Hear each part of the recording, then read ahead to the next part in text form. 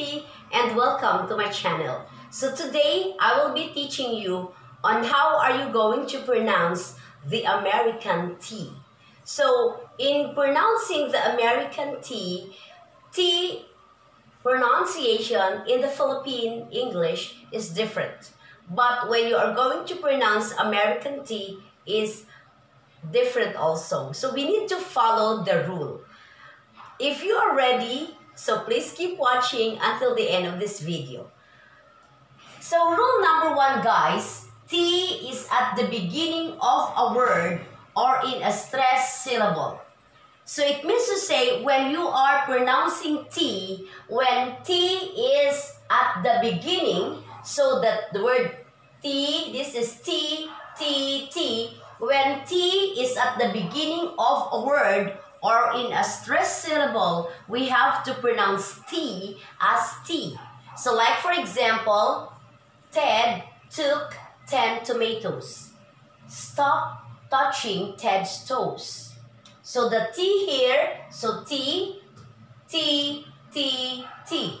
And then for number 3, it's Tommy's turn to tell the teacher the truth. So have you noticed, guys, that T, T, T, T, T, T, T, T, and T. So when the word is at the beginning of a syllable or in a stressed syllable, then you have to pronounce T as T.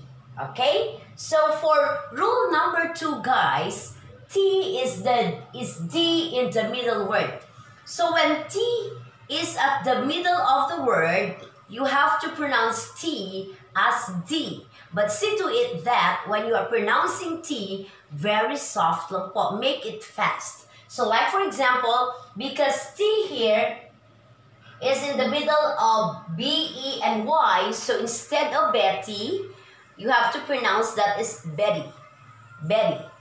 Betty bought a bit of bitter butter. So pronounce bought as bought because the T here is at the end of the word. The bit is at the end of the word. But the bitter, so the T is at the middle of B-I and E-R. And then another B here is at the middle of B-U and E-R. So instead of saying butter, instead of saying bitter, so you have to pronounce that as bitter, butter. Okay, so ang T mo parang nagiging T, but make it fast. Okay, so I'm going to read it. Betty bought a bit of bitter butter. For number 2, guys, it's getting hotter.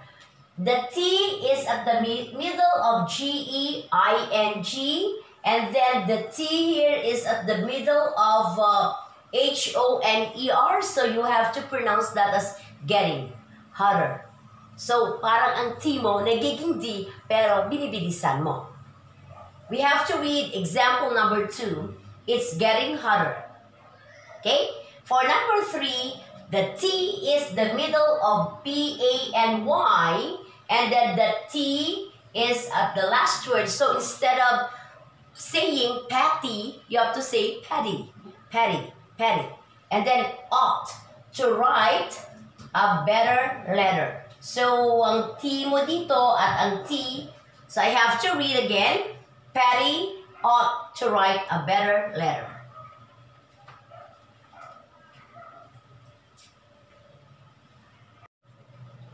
For rule number 3, guys, T is silent after N with lax vowels. How are you going to pronounce T if T is silent after N? So, like for example, instead of saying interview, you have to pronounce that interview.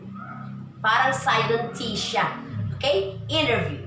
Number 2, instead of saying interface, you have to pronounce that as interface. Interface. And then for number 3, instead of saying interrupt, you have to pronounce that as interrupt. Number 4, instead of saying printer, so you have to pronounce that as printer. And 20, 20. So 21, 22, 23, 24, 25, 26, 27, 27, 28, 29. I'm going to read it. T is silent after N with lax vowels. Again, interview, interface, interrupt, printer, 20. Okay guys, gusto niyo po ba na magiging sosyal kayo? So, please keep watching or you can replay my video. I hope that you learned something today and have a great day everyone guys. I love you all.